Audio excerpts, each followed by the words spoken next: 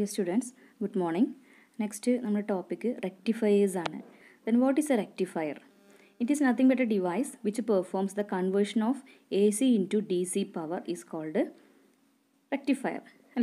AC ne DC ആക്കുന്ന AC പവറിനെ DC power ആക്കുന്ന ഡിവൈസാണ് rectifier എന്ന് പറയുന്നത്. The process of conversion is called rectification. Rectifier ഈ ഒരു ഡയോഡ് റെക്ടിഫയർ ആയിട്ട് വർക്ക് ചെയ്യുന്നത് ഡയോഡ് ഫോർവേഡ് ബയസിലാവുമ്പോഴാണ്. ഓക്കെ, ഇപ്പോൾ diodes are used to construct rectifiers. അതുപോലെ തന്നെ there are to type of rectifiers, half wave rectifier and full wave rectifier. The circuit of A half wave rectifier is given in the figure. ഇതിനകത്ത് എന്താണ് half wave rectifier? എന്താണ് ആ പേരിൽ തന്നെ അറിയാം, half wave. A device that converts AC power into DC power during only one half cycle of AC input is called half wave rectifier. നിങ്ങൾക്ക് താഴെ ഒരു AC ഫിഗർ ഞാൻ കൊടുത്തിട്ടുണ്ട്. ഫസ്റ്റ് ഫിഗർ ഒരു വേവ് കൊടുത്തിട്ടുണ്ട്, അതാണ് AC. ആ ACക്ക് പോസിറ്റീവ് സൈക്കിളുണ്ട്, നെഗറ്റീവ് ഹാഫ് സൈക്കിൾ. മുകളിലത്തെ ഭാഗം പോസിറ്റീവ് ഹാഫ് സൈക്കിൾ, താഴത്തെ ഭാഗം നെഗറ്റീവ് ഹാഫ് സൈക്കിൾ. അപ്പോൾ ഒരു പോസിറ്റീവ് ഹാഫ് സൈക്കിളും നെഗറ്റീവ് ഹാഫ് സൈക്കിളും ചേർന്നതാണ് ഒരു സൈക്കിൾ ഓഫ് AC എന്ന് പറയുന്നത്. അപ്പോൾ നമ്മുടെ ഇവിടെ ചെയ്യുന്നത് ഡയോഡ് പോസിറ്റീവ് ഹാഫ് സൈക്കിൾ ആയിരിക്കുമ്പോൾ മാത്രമാണ് കണ്ടക്ട് ചെയ്യുക. നെഗറ്റീവ് ഹാഫ് സൈക്കിൾ വരുമ്പോൾ അത് ഓഫാവും, ഡയോഡ് ഓഫാവും, കണ്ടക്ട് ചെയ്യില്ല. ഇപ്പോൾ AC പറഞ്ഞാൽ അങ്ങനെ ഡയറക്ഷൻ മാറിക്കൊണ്ടേ ഇരിക്കുകയാണ്. പോസിറ്റീവ് നെഗറ്റീവ് ഇങ്ങനെ കണ്ടിന്യൂസ് ആയിട്ട് വന്നുകൊണ്ടിരിക്കും. നമുക്ക് കിട്ടുന്ന ഔട്ട്പുട്ടിൽ എന്താണ്, പോസിറ്റീവ് വരുമ്പോൾ മാത്രം ഡയോഡ് കണ്ടക്ട് ചെയ്യും, അല്ലാത്ത സമയത്ത് ഡയോഡ് ഓഫായിരിക്കും. അവിടെ ഒരു RL കണ്ടോ സർക്യൂട്ടിൽ? ഈ ലോഡ്, അതിന് നമ്മൾ ലോഡ് റെസിസ്റ്റൻസ് എന്നാണ് പറയുക. നമ്മൾ ഔട്ട്പുട്ട് എടുക്കുന്നത് ആ ലോഡ് റെസിസ്റ്റൻസ് എന്നാണ്. ഔട്ട്പുട്ട് എടുക്കുക ലോഡ് റെസിസ്റ്റൻസ് എന്നാണ്. അത് I = നമുക്ക് എന്ത് പറയാം, V/R പഠിച്ചിട്ടുണ്ടല്ലോ അല്ലേ, I = V/R. അപ്പോൾ കറണ്ട് നമ്മൾ എടുക്കുന്നത് ആ കറണ്ട്, ലോഡിലൂടെ വരുന്ന കറണ്ടാണ് നമ്മൾ കൺസിഡർ ചെയ്യുന്നത്. ഇവിടെ താഴെ റൈറ്റ് സൈഡിൽ ഞാൻ DC ആണ് വരച്ചിരിക്കുന്നത്. കാരണം DCയിൽ പോസിറ്റീവ് ഹാഫ് സൈക്കിൾ മാത്രമേ ഉള്ളൂ, നെഗറ്റീവ് ഹാഫ് സൈക്കിൾ അവിടെ ഇല്ല. അപ്പോൾ ലെഫ്റ്റിൽ കൊടുത്ത ഫിഗർ ACയും റൈറ്റിൽ കൊടുത്ത ഫിഗർ DCയുമാണ്. അപ്പോൾ DC എന്ന് പറയുമ്പോൾ ഓൺലി ഹാഫ് സൈക്കിൾസ് മാത്രമേ ഉള്ളൂ. അതുകൊണ്ടാണ് ഈ റെക്ടിഫയറിനെ എന്ത് പറയുന്നത്, ഹാഫ് വേവ് റെക്ടിഫയർ എന്ന് പറയുന്നത്. അപ്പോൾ ഇവിടെ അതിൻ്റെ വർക്കിംഗ് പഠിക്കാനായിട്ട് നിങ്ങൾ എന്ത് ചെയ്യണമെന്ന് വെച്ചാൽ നിങ്ങളുടെ ബുക്കിനകത്ത് ആ ഹാഫ് വേവ് റെക്ടിഫയറിൻ്റെ സർക്യൂട്ട് ഒന്ന് വരച്ചിരിക്കണം. എന്നിട്ട് വേണം ഞാൻ ഈ പറയുന്നത് കേൾക്കാനായിട്ട്. ഒന്ന് ജസ്റ്റ് നോക്കാം. During positive half cycle of the AC voltage എന്താവും, NA becomes positive with respect to B. During negative half ഇത് അങ്ങനെ നമുക്കറിയാം, AC വരുന്ന സമയത്ത് ആദ്യം പോസിറ്റീവ് ഹാഫ് സൈക്കിൾ വരുമ്പോൾ ആ ട്രാൻസ്ഫോമറിൻ്റെ NA പോസിറ്റീവ് ആവും, B നെഗറ്റീവ് ആവും. അപ്പോൾ A പോസിറ്റീവ് ആവുമ്പോൾ Aയിൽ ഡയോഡിൻ്റെ പോസിറ്റീവ് ടെർമിനലാണ് കണക്ട് ചെയ്തിരിക്കുന്നത്. പോസിറ്റീവിനൊക്കെ ഞാൻ പറഞ്ഞിരുന്നുണ്ട്, വരെയുള്ളത് നെഗറ്റീവ്, അപ്പുറത്തെ ഭാഗം പോസിറ്റീവ്.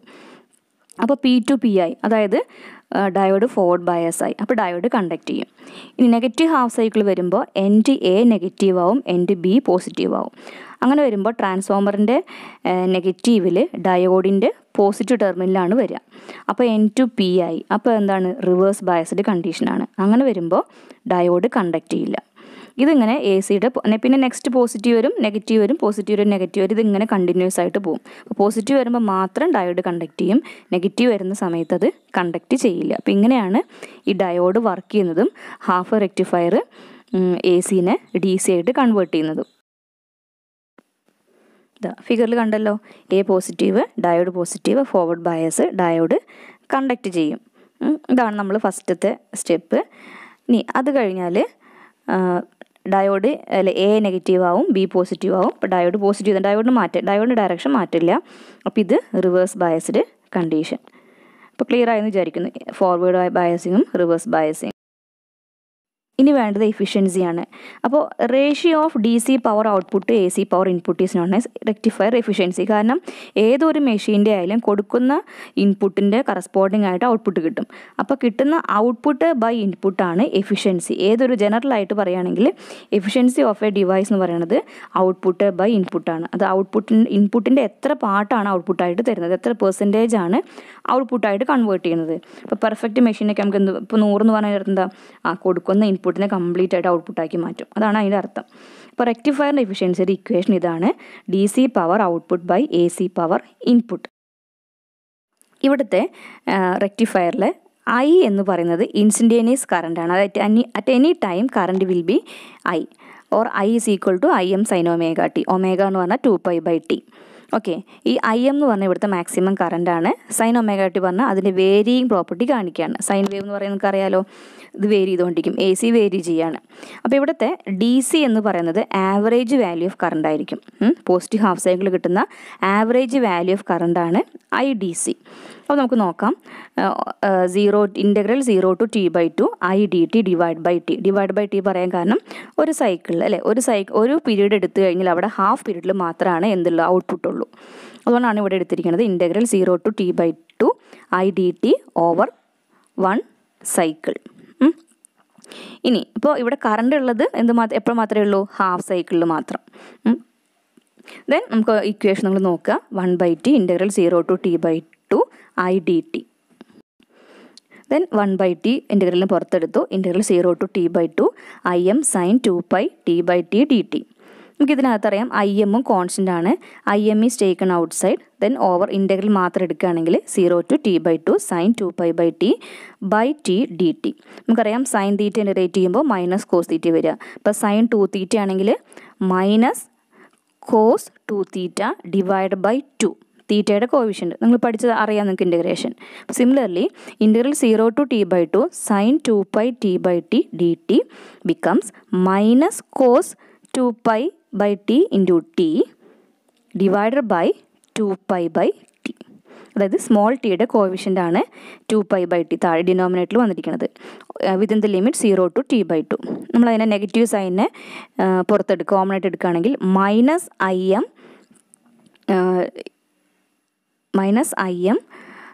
ബൈ ടി എന്ന് കിട്ടും. -im/t എന്ന് കിട്ടും. അതുപോലെ തന്നെ നമ്മുടെ അവിടെ 2π/t-യിലെ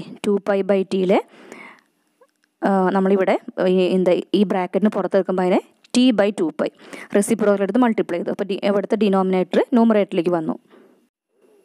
ഇപ്പോൾ നമുക്ക് കിട്ടുന്നത് -im/2π, അതായത് ടിയും ടിയും ക്യാൻസൽ ചെയ്തിട്ടുണ്ടല്ലോ, 2π ബ്രാക്കറ്റിനകത്ത് പിന്നെന്ത് മാത്രം വരും? Cos π minus cos 0. അത് നിങ്ങൾക്കറിയാം കോസ് π -1 ആണ്, കോസ് 0 1 ആണ്. സബ്സ്റ്റിറ്റ്യൂട്ട് ചെയ്യുമ്പോൾ -im/2π ഇൻറ്റു -2 എന്ന് കിട്ടും. 2 2 ക്യാൻസൽ ചെയ്താൽ im/π. ഇതാണ് I D C.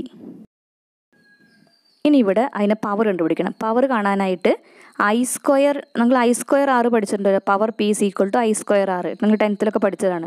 Power P is equal to I²R. അപ്പോൾ ഇവിടെ പി ഡി സി ആകുമ്പോൾ അവിടെ IDC²RL. RL എടുക്കാൻ കാരണം ഡി സി പാസ് ചെയ്യുന്നത്, ഡി സി വരുന്നത് ഏത് കൂടെയാണ്? ലോഡ് റെസിസ്റ്റൻസിലൂടെയാണ്. അതുകൊണ്ടാണ് ഇവിടെ RL എടുത്തിരിക്കുന്നത്. So P D C = IM/π² എന്ന് കിട്ടും. ഇനി എ സി കാണണം. നമ്മൾ നോർമലായിട്ട് എ സിയുടെ RMS വാല്യൂ ആണ് എടുക്കുക. എ സി ഇതുപോലെ വേരി ചെയ്യുന്നതാണ് എ സിയുടെ RMS വാല്യൂ എടുക്കുക. RMS വാല്യൂ എന്ന് പറഞ്ഞാൽ root mean square കറണ്ടാണ്. Root mean square value of കറണ്ടാണ്. അപ്പോൾ റൂട്ട് മീൻ സ്ക്വയർ കാണാൻ ആദ്യം എന്ത് ചെയ്യണം? മീൻ സ്ക്വയർ കറണ്ട് കാണണം. അപ്പോൾ മീൻ സ്ക്വയർ കറണ്ട് കാണാൻ ഇക്വേഷനാണ് ഇവിടെ തന്നിരിക്കുന്നത്. 0 to t/2 integral 0 to t/2 I² dt/t. നേരത്തെ നമ്മൾ IDT എടുത്തു, ഇവിടെ നമ്മൾ I² എടുക്കുന്നു. മീൻ സ്ക്വയർ അല്ലേ, മീൻ സ്ക്വയർ കറണ്ട് ആയതുകൊണ്ട് I² dt എടുക്കുന്നു. ബാക്കിയുള്ള സ്റ്റെപ്സൊക്കെ ഏകദേശം നേരത്തെ തന്നു. ഇവിടെ ഐക്ക് പകരം IM സൈൻ 2π/t (² വരും. അത് മാത്രം ശ്രദ്ധിക്കുക. നമ്മൾ IM² taken out side the integral. പിന്നെ ഇൻ്റഗ്രലിനുള്ളിൽ വരുന്നത് sin² 2πt/t ആണ്. sin² θ = 1 - cos 2θ/2 എന്ന് പഠിച്ചിട്ടുണ്ട്. ആ ഐഡൻറ്റിറ്റി യൂസ് ചെയ്യുക. തീറ്റയ്ക്ക് പകരം കൊടുക്കേണ്ടത് 2π/t × t എന്ന് കൊടുക്കുക. എന്നിട്ട് IM²/t integral 0 to t/2 1 - cos 2 പിന്നെ 2π/t × t/2. ആ /2 നമുക്ക് ഇൻ്റഗ്രലിന് പുറത്തെടുക്കാം. So IM²/2t integral 0 to t/2 1 - cos, അവിടെ നമുക്ക് 4π എന്ന് എഴുതാം. 4π/t × dt. ഇതാണ്. ഇനി നമുക്കിതിനെ ഇൻ്റഗ്രേറ്റ് ചെയ്യണം. Okay, then IM²/2t × t minus sign 4π/t t divide by 4π/2. അത് നിങ്ങൾക്ക് അറിയാലോ. സൈൻ 2θ ആണെങ്കിൽ നമുക്ക് അതിന് ഇൻ്റഗ്രേറ്റ് ചെയ്യേണ്ടത് സൈൻ 2θ ഡിവൈഡ് ബൈ 2 എന്നാണ് കിട്ടുക. സോറി, കോസ് 2θ നമുക്ക് ഇൻ്റഗ്രേറ്റ് ചെയ്യുമ്പോൾ സൈൻ 2θ/θ എന്നാണ് കിട്ടുക. അപ്പോൾ സിമിലർലി ഇവിടെ നമ്മൾ ഇൻ്റഗ്രേറ്റ് ചെയ്തു. സൈൻ 4πt ഡിവൈഡ് ബൈ 4π, ഇവിടെ സ്മോൾ ടി ആണ് കേട്ടോ. ഇവിടെ സൈൻ 4π സ്മോൾ ടി ആണ്, divide by 4π/t within the limit 0 to t/2. Clear? നമ്മൾ ഇതിൽ ലിമിറ്റ് അപ്ലൈ ചെയ്യുക. ലിമിറ്റ് അപ്ലൈ ചെയ്യുമ്പോൾ സൈൻ 4π/t ഇൻറ്റു ടി എന്ന് വരും. ആ ടീയും ടിയും ക്യാൻസൽ ചെയ്യുക. റൈറ്റ് സൈഡിൽ കൊടുത്തിട്ടുണ്ട് മുകളിൽ, അത് 0 വരും. സോ im²/2t ഇൻറ്റു t/2 - 0 എന്ന് വരും.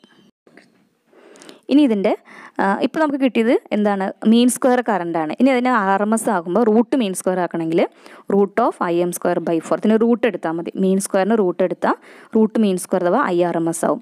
അത് കിട്ടുന്നത് im/2 എന്നാണ്. പിന്നെ നമുക്ക് AC പവറിലേക്ക് അപ്ലൈ ചെയ്യാം. PAC = IRMS² into RF + RL. ഇവിടെ RF + RL എടുക്കാൻ കാരണം AC വരുന്ന വഴിക്ക് ഡയോഡും ഉണ്ട്, ലോഡും ഉണ്ട്. അപ്പോൾ ഡയോഡിൻ്റെ റെസിസ്റ്റൻസും എടുക്കണം, ലോഡ് റെസിസ്റ്റൻസും എടുക്കണം. അതുകൊണ്ടാണ് RF + RL എടുത്ത്. നേരത്തെ നമ്മൾ DC വരുന്നത് RL കൂടെ മാത്രം ആയതുകൊണ്ട് അവിടെ RL മാത്രമേ എടുത്തുള്ളൂ. പിന്നെ നേരത്തെ ചെയ്ത പോലെ തന്നെ ദെൻ AC പവർ ഔട്ട്പുട്ട് നമുക്ക് കിട്ടുന്നത് im²/4 ഇൻറ്റു RF + RL. ഇനി എഫിഷ്യൻസിയുടെ ഇക്വേഷൻ സബ്സ്റ്റിറ്റ്യൂട്ട് ചെയ്യുക. PDC/PAC. അതൊന്ന് ശരിക്കും നോക്കുക. ഞാനത് സബ്സ്റ്റിറ്റ്യൂട്ട് ചെയ്തിട്ടുണ്ട്. നമുക്ക് സിംപ്ലിഫൈ ചെയ്യുമ്പോൾ 0.406 ഇൻറ്റു RL + RF + RL എന്ന് കിട്ടും. ആ ഇക്വേഷൻ വരെ ഒന്ന് ചെയ്ത് നോക്കുക. ഇവിടെ RF എന്ന് പറയുന്നത് വളരെ RL ആയിട്ട് കമ്പയർ ചെയ്യുമ്പോൾ RF is very very small. So RF + RL approximately equal to RL എന്ന് എഴുതാം. സോ എഫിഷ്യൻസി ഈറ്റ is equal to 0.406 into RL/RL. അത് ക്യാൻസൽ ചെയ്യും. അപ്പോൾ മാക്സിമം എഫിഷ്യൻസി എത്രയാണ്? 0.406. അത് നമ്മൾ പെർസെൻറ്റേജിൽ പറയുകയാണെങ്കിൽ 40.6%. അതായത് ഒരു ഹാഫ് റെക്ടിഫയറിൻ്റെ മാക്സിമം എഫിഷ്യൻസി എന്ന് പറയുന്നത് 40.6 ആണ്. അത്രയേ ഉള്ളൂ അത്. അതായത് അതിൻ്റെ പകുതി പോലും നമുക്കിവിടെ AC-നെ DC ആയിട്ട് കൺവേർട്ട് ചെയ്യുന്നില്ല. നമ്മൾ നേരത്തെ പറഞ്ഞിരുന്നു അതിൻ്റെ ഡ്രോബാക്ക്, അതിൻ്റെ ഡിസഡ്വാൻറ്റേജ് നമ്മൾ പറഞ്ഞിരുന്നതാണ്. അപ്പോൾ ഓൺലി 40.6% മാത്രമാണ് DC ആയിട്ട് കൺവേർട്ട് ചെയ്യപ്പെടുന്നുള്ളൂ. AC-യുടെ 40.6% പാർട്ട് മാത്രമാണ് ഇവിടെ DC ആക്കിയിട്ട് മാറ്റുന്നത്.